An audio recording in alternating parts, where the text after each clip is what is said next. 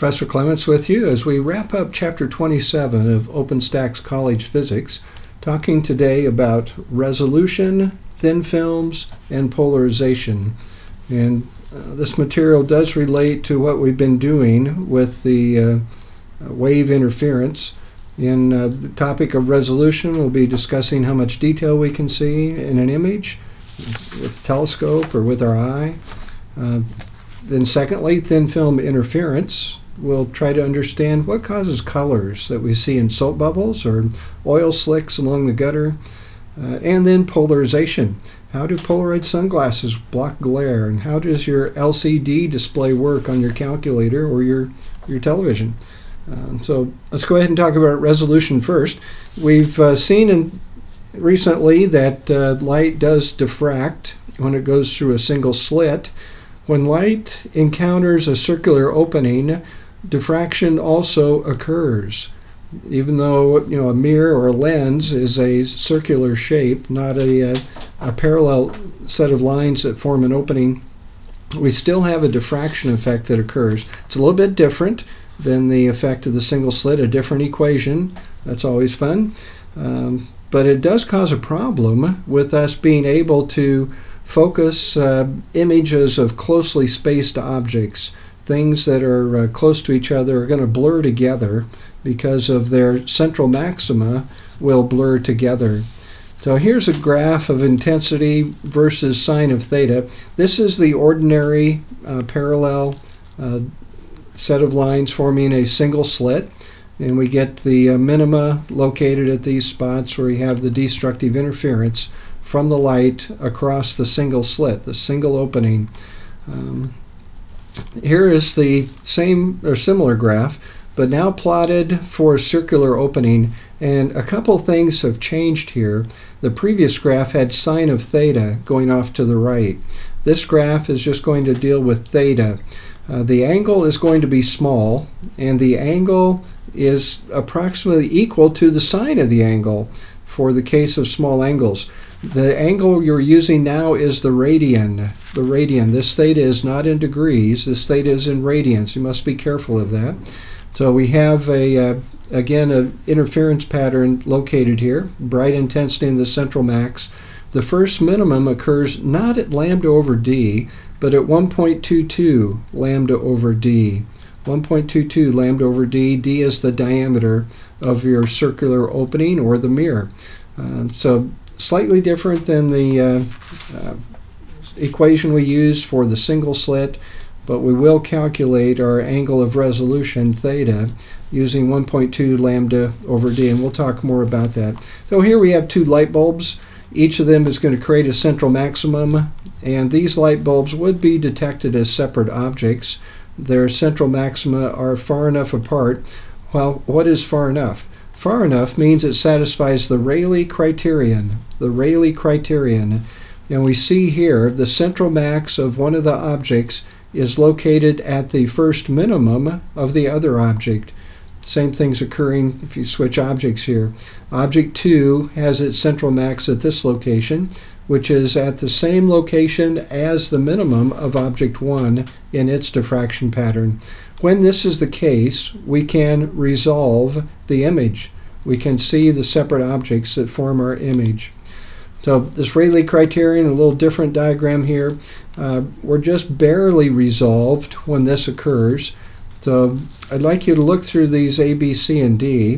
Which of these diagrams would you say is barely resolved, and which is best resolved? Which would it be easiest to see two separate objects? Which would we just barely be able to detect there are two objects present? And even which one would you not be detectable of that there are two objects? You'd think there's just been one object. So barely resolved, we can start doing this at B. This is a little bit borderline, but this peak is almost at this first minimum. It's a little bit better here. We see a definite dip of the intensity between the two objects. So on a test, if I presented this diagram to you, I won't, but B or C I would accept as okay answers you're not really given enough information. If someone would tell you that this central max is located at the first minimum of the other diffraction pattern, then B would be the choice. That is the Rayleigh Criterion. Best resolved down here in D, as these peaks are further apart, the central max are further apart from each other, we more easily resolve the object into two separate objects. And not resolved at all would be A. There's too much overlap of the intensities to give this, to distinguish the separate objects. So the Rayleigh Criterion, we want the central max for one of the objects, its diffraction pattern, to fall at the location of the first minimum of the other diffraction pattern, the other object's diffraction pattern. So here's some photographs of this. Here there are two objects emitting light. There's too much overlap. We don't see them as separate objects. Here they are well separated, well enough. We would see them as separate objects. And here, just barely starting to be resolved, we would probably not say that they're resolved. Not quite enough separation of the light to indicate that. So here's an Earth-based view of a galaxy, M82, and with not a very large telescope, but an Earth-based view, and not a very modern telescope. It's an old photograph. Here's the Hubble photograph of the same area, the same galaxy. These two objects are identical, and you can see the bright star that's to the lower right of each in this galaxy. So which one has the best resolution? Which one's best able to see details? Not too much of a challenge here. The Hubble telescope does give us nice, clear, resolved images over a wide field of view, over a wide area of the sky. There are ways, again, I've mentioned this in class when we talked about telescopes, adaptive optics will let astronomers make detailed photographs from an Earth-based telescope, but of a smaller region of the sky than the Hubble telescope can work with. But better resolution here, and one factor for the Hubble telescope, it is fairly big mirror, 94.5 inches in diameter. This could have been captured with someone's amateur telescope, maybe 6 inches in diameter. But a bigger problem on the Earth is the atmosphere. The twinkling effect of the Earth's atmosphere blurs out details. Okay, here's another space telescope photograph, the Hubble telescope, as you see in the credits. And we're looking here at a globular cluster. This is a collection of stars held together by its own gravity. Over 100,000 stars in this cluster. Why, if you started counting here, I have not counted. I'm very confident there's fewer than 100,000 points of light on this photograph. There are over 100,000 stars here. Astronomers know that because they can determine the mass of this globular cluster, and we know the average mass of a star. So why is it there are fewer than 100,000? If I kind of move my picture down here somehow, some way. Why is it that there are fewer than 100,000 points of light in the photograph? And try to get back up here. Well, you should be saying because some of the stars are not resolved. Some of the stars are too close to each other. There's fewer than 100,000 points of light in this photograph. Some of the stars are too close together on the sky. And you can see that in here, these bundles of light. There are really thousands of stars in each of these bundle points of light. Further out from the center of the globular cluster, the stars are far enough apart, the Hubble telescope can resolve those separate stars. The maxima of their diffraction patterns fall at each other's minimum. They are resolved by the Rayleigh Criterion. Radio telescopes have a harder problem in resolving objects. If you just remember glancing at the equation earlier, 1.22 lambda over d gives us the angle to the first minimum, but that angle depends on the wavelength. Radio telescopes use radio waves that are much, much longer wavelength than visible light. So consequently, radio telescopes have poor resolution as a single telescope. It's partly the reason they try to make them large to help the resolution, partly to gather enough energy. But there are other ways. Radio astronomers do have some tricks that they can help create resolution. We're not going to go into that. So thin film interference, our next topic. Thin films like a soap bubble or a layer of oil on top of water. This thin film has a top and a bottom surface to the medium, air, then the medium, and then some other medium. And light can reflect from the top surface and the bottom surface and come back to a person's eye that's looking down on an oil slick in a gutter or looking at a soap bubble. We can get reflection from two surfaces. We're going to have the opportunity for constructive and destructive interference. Peaks arriving with peaks from two beams of light from the two reflections, or a peak and a valley arriving from the two beams, the two reflections. There's a principle, an understanding that'll help us solve these problems. There is not a formula that we're going to use to calculate whether we have constructive or destructive interference. You need to understand the principles. Those principles are based on how thick the film is. That will give us a path length inside the medium, the film of oil on top of water, for example. The thickness is important. As the wave travels in that film of oil, there is a phase change occurring due to the distance. Then the index of refractions for both the film and what's on top, what's below the film, this thin film. That's important in our analysis. And the wavelength of light is important to determine how much distance we need to go from peak to valley or peak to peak. So here's a photograph of soap bubbles. You can see the colors, they shimmer, and they shimmer because the soap bubble is changing thickness as water evaporates from it. And water is moving around, so the wall changes thickness. That's going to change what color. It has constructive interference and gives us the brilliant color. Oh, here we have the working diagram for how do we analyze whether we have constructive interference or destructive interference.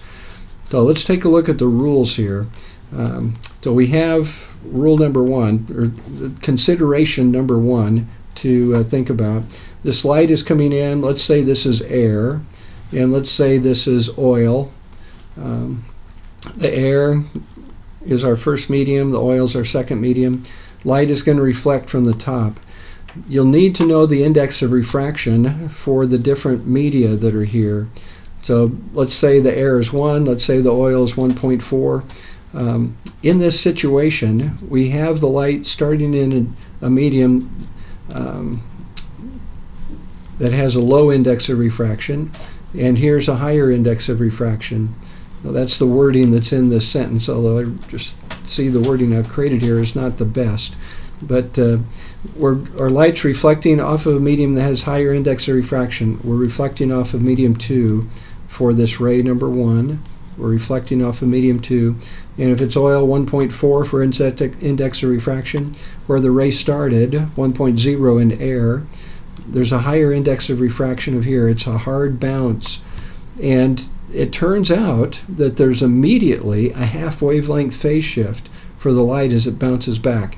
If we have a peak arriving here, it leaves as a valley instantaneously. This is a little bit of an example. If you tie a rope to a wall and shake that rope, a peak comes into the wall, but a valley leaves the wall. It's not quite identical, but it's similar. So if we have a more optically dense medium that we're bouncing off of, then there is a half wavelength phase shift. We're going to consider constructive or destructive interference by what is the phase relationship of beam 2 compared to beam 1. If it's a half wavelength out of phase when we do all these rules at the eye, then we are going to have destructive interference and a dim spot, or that color not seen. If we have peak and peak arriving, because somehow we've had a combination that produces a full wavelength of phase change for beam 2, then we'll have constructive interference and we'll see that color. Another thing you'll have to be careful with in the analysis, looking at the example problems, there's a new wavelength inside medium 2 compared to in the air. We know the speed of light slows down as we go into a medium. We know that the frequency stays the same. So speed of light equals wavelength times frequency. Frequency is constant. speed of light is slower, the wavelength must be lower. And the wavelength is lower by a factor of the index of refraction. So you will have to calculate a new wavelength in the material. If you're given the wavelength in air, you must calculate a new wavelength to use inside the material, and that will be the wavelength in air divided by the index of refraction. So then we have another bounce down here. Let's make this run 1.3 for its index of refraction. Here's 1.4. So we're coming in, medium is 1.4, we're bouncing off a softer, quote-unquote, optical medium here, 1.3 for its index of refraction. We started in 1.4. Here's 1.3. Is this a case of rule number 1? No. We're bouncing off a medium that has a lower index of refraction. There is no phase shift as we reflect. So this is the way it works. It's real. It's challenging. You have to memorize. When you bounce off of a higher index of refraction material, there's immediately a half wavelength phase shift. If we're bouncing off material that's not higher, then we don't have a half wavelength phase shift. So we'll combine that with the how many wavelengths, half wavelength or quarter wavelength we have for the thickness of our thin film. That's going to be one of our primary targets of calculation. How thick is the film that causes a certain color to be missing? But we'll have to analyze, have to consider, do we have a half wavelength phase shift or not for each of these bounces? Do we have a full wavelength of path of this lambda prime wavelength, not just lambda, but lambda prime distance in here, or is it half of lambda prime for the total path? We'll have to consider that. We'll use our brain. We put all those facts together, and we decide if we have constructive or destructive interference. Another example of this, we're not going to do calculations like this, but we can introduce phase change if there's an air gap, a little wedge of air, and we'll have some demos in class of things like this. But there is phase change going on here, beam 1, beam 2, you're looking at your eye down on this, and you will see colors. Certain wavelengths will have constructive interference, certain wavelengths will have destructive interference. Newton's rings, where we get a more circular effect here. If there's a spherical piece of glass resting on a flat piece of glass, there'll be an example of this passed around class as well.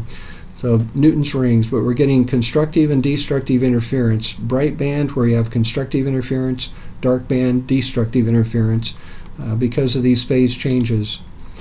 Okay, last section, polarization. Polarization. If you're wearing Polaroid sunglasses, you'll view this stream bed on the right. All the glare has been removed. Over on the left, you're just ordinarily viewing the stream bed, and we're getting a lot of glare. You can see the cloud reflecting in the light here. Light that reflects off of a surface becomes polarized. If you wear Polaroid sunglasses, those Polaroid sunglasses are built to remove the polarized light, to remove the glare and revealing more below the surface. So how's this work? Well, we need to talk about polarization. Our electromagnetic waves have oscillating electric and magnetic fields. That's what light is. If this light is randomly polarized, there are many waves in a beam of light from a flashlight or the sun or something. There are many waves, and we're going to have all sorts of orientations of the electric and the magnetic fields. They're going to be oscillating in all directions. That's random polarization or just not polarized light. Would be another legal way to describe it. If we are polarized, linearly polarized, then the electromagnetic waves, there's only one direction that the electric field oscillates in, only one direction the magnetic field oscillates in. These two fields are still perpendicular to each other as we studied, but with polarized light, we don't have random direction of oscillation. There is one fixed direction of oscillation for the electric field and thus for the magnetic field. So here would be a drawing of this. Electric field oscillating up and down, magnetic field side to side, the speed of light, this is our velocity of direction. We're just going to talk about the electric field for the direction of polarization. So this would be a vertical polarization of the light. Here's randomly polarized light, many waves, many electric fields in all sorts of direction, unpolarized light. If our light is polarized, think of a rope, a wave on a rope, and a vertical slit or a fence, picket fence, and the rope's tied on the other side. We can shake the rope up and down and it'll go through. However, if we shake side to side, if we make the direction of polarization horizontal and our filter, our fence, is vertical, then the rope is going to slap against the sides of this wall, lose its energy, and will have no amplitude on the other side of this filter. This would be a polarization filter example. So this is what we get to study Polaroids. In actual Polaroid material that works with light, there are very long, partially conducting molecules in the Polaroid material. Very long molecules that are partially conducting. As the electric field comes through here and is oscillating, if the electric field is vibrating horizontally here, that is going to push electrons. There'll be a force on the electron, F equals QE. F equals QE. So the electric field will do work on those electrons. Well, if it's doing work, it's using up energy from the light. The energy of the electric field is used up, pushing the electron back and forth here. There's going to be resistance in this molecule. It warms up a little bit. Not a problem in how much it changes temperature, but for most light sources. But we're going to use up the electric field in this direction. If the electric field is vibrating up and down, there's essentially insulating material between these conducting molecules, and the electron doesn't have much space to travel in. There's not much work in this vertical direction. So this would be a Polaroid material. Again, if the electric field is vibrating in a direction along the long molecule, energy will be removed. You can see a lower amplitude for the light as it moves to this side of the Polaroid filter. If the electric field is vibrating up and down, then not much energy is lost. The electron is not going a big distance. The electron is going the width of the molecule. So we don't lose much energy in that situation, and we don't polarize the light. So now that we understand that, let's talk about the axis of a Polaroid filter. This axis is the direction the electric field gets through. What's the direction of the long molecule? The long molecules are perpendicular to this. This direction of the electric field in this unpolarized light, that electric field has been removed, and only the direction perpendicular to the long molecules gets through. So this axis is not the direction of the long molecules. The axis of the Polaroid filter is not the direction of the long molecules. So that's our Polaroid, and we can turn two Polaroids in different directions, and we can reduce the intensity of the light that comes through. We can even block any light from getting through. If the Polaroids are oriented 90 degrees to each other, no light comes through the two Polaroid combination. If the Polaroids are oriented by 90 degrees, no light comes through. If we just turn a little bit, we don't have theta of 90 degrees, but we just have some angle in between 0 and 90 degrees, then we lose some intensity, and we calculate that by the intensity coming into this second filter that's here. And we have some first filter that creates polarized light. But the intensity that comes into that second filter multiplied by the square of the cosine of the angle between the two directions of polarization. That gives us a calculation of how much intensity comes out of this second filter. Very often we'll talk about two filters. One filter that creates the polarized light, a second filter at some angle compared to the first one for its axis. We calculate the intensity out of that second filter by how many units of intensity we have coming in, cosine squared of the angle. And doing this calculation on your calculator, maybe it's 20 degrees, let's say, is the angle between the axes of the two filters. If it's 20 degrees, first you take cosine of 20 degrees, then you square that result, then you multiply by this intensity. You do not take the square of 20 degrees and then activate your cosine calculation on your calculator. Take the cosine of 20 degrees, square that result, multiply by the intensity coming into that filter. A little animation here. LCD computer monitor or your calculator has an LCD screen.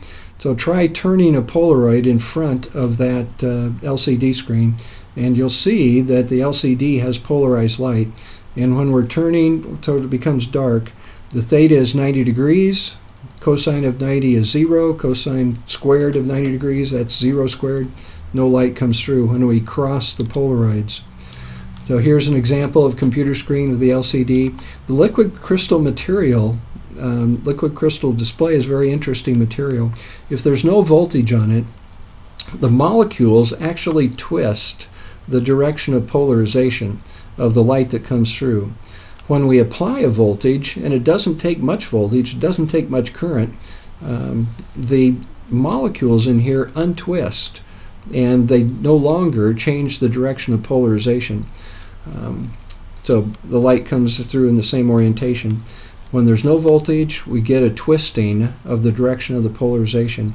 So a small voltage can change the direction of polarization, and it can either allow light to come through or not allow light to come through. We have a Polaroid out here, and we're blocking the light now when there's a little voltage applied to the unit. So there's what we've applied now, some of our understanding of constructive interference and destructive interference.